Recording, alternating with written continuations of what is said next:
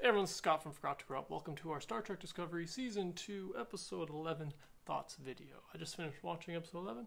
I'm just going to be sharing my general thoughts after having just finished watching this latest episode of Season 2 of Star Trek Discovery.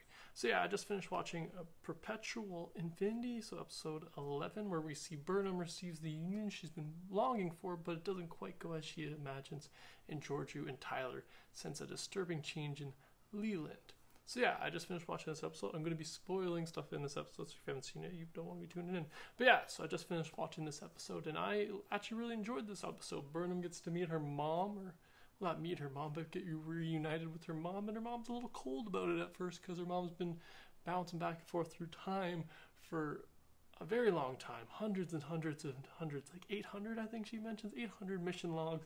So 800 times she's bounced back and forth between the future and the past, and she's stuck in the future after the whole, universe has gone to shit. She's just trying to save it.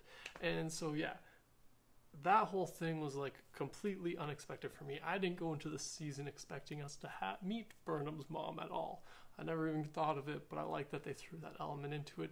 And in this episode, the fact that, they're reunited, but Burnham's mom's a little hesitant to it because, she's seen her daughter die so many times because of all this time travel she's doing that she's kind of become disconnected with Burnham. So, but Burnham's just like, but mom, she's just a little kid. She just reverts back to that 10-year-old little girl in that moment when her mom's kind of like rejecting her, being like, I don't want to talk to you right now. I don't see you. And it's like, oh wow, that's some cold stuff. But yeah, really enjoyed that kind of character dynamic we got between those two, and a little bit of character development we got with Burnham, getting her a little bit of more closure when it comes to her parents, and well, at least with her mom, at least a little bit in this episode. But yeah, there were some different elements that were also interesting beyond just what was going on with Burnham and her mom, which was the main part of this episode, is the big thing. Obviously, they caught her mom, who was the Red Angel, but they were dealing with a lot of the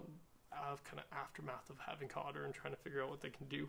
But yeah, there's a couple other things that kind of happened. This episode, we see the Control, which has been kind of the AI bad guy of this season, the one who apparently ends up causing the future where all life has been annihilated. So that's referring to that as Control, and that takes over Leyland in this episode, which I thought was really cool and interesting concept. It kind of mentions how it was faking being a Vulcan at first, and then it was able to insert itself in Arium. Was it Arium? Yeah, Arium.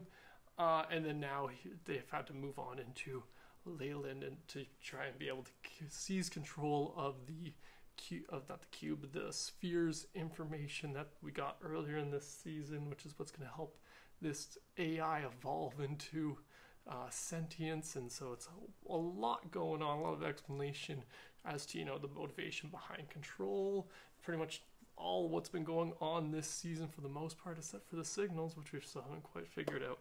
But yeah, I just enjoyed that element added into it. It does kind of it does beg the question. They're inserting a lot of really super sci-fi tech stuff, right? Like the fact that Leland gets inserted with nanites that then take him over, that the Control can then take over this body. That seems a little that seems for the next generation level of Star Trek, but maybe I'm a little off. Maybe I don't know. I'm not a Trekkie. I don't know my history, but I just enjoy it. But that's one thing I have a little bit of a question about, because this is technically a prequel series, but some of the tech does seem a little bit more advanced, and they do have ways of kind of skirting that. They made a joke, or Pike makes a joke at one point about how he doesn't like the use of the hologram projectors. He prefers the screens, so it could be something along those lines. But I just thought that was interesting, and I like that we're learning more about this bad guy, the Control. But yeah, that's all my general thoughts for this episode of Star Trek Discovery. We're getting close, I think, to the end of this season. I'm curious to see how we're going to wind this all up, how they managed to save the universe, because we know it kicks around for a few hundred more years, because there's a few more shows that happen after this. But yeah, that's all my thoughts about this episode. Be sure to let me know in the comments below what you thought of episode 11 of season 2 of Star Trek Discovery. Thanks again for joining me today. Be sure to subscribe to the channel if you haven't already. Have a good one.